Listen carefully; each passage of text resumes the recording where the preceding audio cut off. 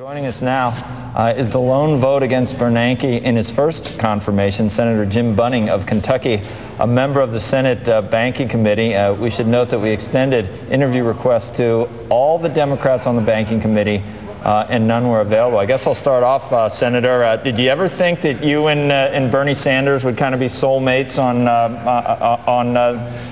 on an issue of any kind? We've found ourselves on the same side of more than one issue. This happens to be one that we are on the same side, but there's going to be many others that will join us this time. But probably not over 39, right?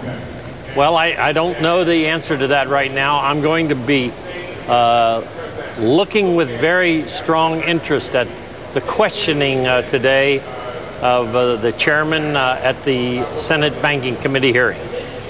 Well, you give Chairman Bernanke an F- in terms of his job performance. I'm just trying to figure out what grade you would have given him if the economy were much worse off, if the banking system had collapsed. There's no grade for that below F-, is there? I mean, that seems like a little bit, you're not grading on a curve. Yeah, a little bit harsh. A little bit harsh. No, there's no curve in being the head of the Federal Reserve. You either do the job or you don't do the job. And when you don't fail? When you don't do the job, you fail. Yeah, and how did he fail? Okay, so explain your thinking there. Well, the failure is the fact that now the United States of America has become the France of 25 years ago, and we have federal intervention into our banking system, into our insurance companies, into our auto industry, a massive influx probably trying to be done with our 1/6 of the economy, and that is our healthcare system. And these are things that Ben Bernanke and Timmy Geithner are right at the heart of. Yeah, I was wondering how you're going to tie Chairman Bernanke to healthcare. I mean, he was President Bush's nominee. I know you voted against him at the time, but it sounds like your vote is almost a protest against government intervention in the bailout. It doesn't seem as specific to Bernanke as oh my maybe goodness. What we thought. The reason I voted against Bernanke the first time is here's a gentleman who was the head of the Princeton academic economics department, who had no experience in the real world except 4 years of being on the Federal Open Market Committee prior to being nominated by George W. Bush for the chairmanship of the Federal Reserve. No practical experience. At least Greenspan had some experience, even though he did mess up more than once by creating these bubbles with his loose money policies that Chairman Bernanke has followed to the nth degree.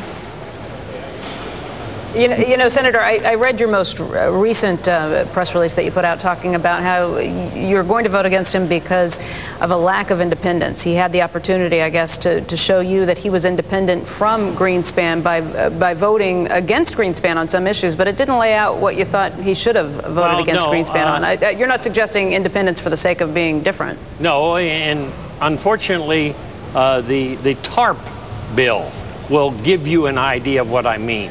It was brought to us by then Secretary Paulson, and obviously Tim Geithner was involved as the head of the New York Fed. But Ben Bernanke was the guy who wrote into the bill that you could use the money for other purposes other than what the bill was sold to the American people and to the Congress. We were supposed to remove the toxic securities from the banking system, not bail out Wall Street, not bail out the banking system, not use the money for all the purposes for which it was used. It was a missale, is what I call it. Senator, I guess we can never go back in time and see what would have happened if we didn't. We can always think about what could have happened. What is there a worst case scenario, or are you pretty sure that the commercial paper market wouldn't have locked up? We wouldn't have gone into a complete global financial meltdown. That's the way it was sold to the American people and to the Congress. If you don't do this bailout, we're going to fall into the Great Depression. Now that's a scare tactic that I didn't buy, and unfortunately most of the Congress bought it. Now they're resenting it because of the way it was used. It was supposed to be done for one purpose, and one purpose only. And now it's been used, and now Mr. Geithner is about to renew it for another year. So he's going to have a $700 billion slush fund over at Treasury to do whatever he wants with it for another full year. I don't think that's right. The American people, the regular people out in the public, my constituents, 4.2 million of them, everyday people that go to work and work like heck to pay their bills, are not benefiting from what Tim Geithner and particularly Ben Bernanke have done to the U.S. economy. Senator, we appreciate your time this morning. You were close by. You could have stopped in here. We're over in the cash room of the Treasury. Isn't that a great? It's a great name for the room here. I've been to the Treasury. It's one of the most beautiful, ornate inside of the buildings that I've ever been to. I wanted a segue trying to walk around here. There's a lot of people in Washington have offices. Anyway, thank you, Senator. We appreciate your time this morning. Glad to do it.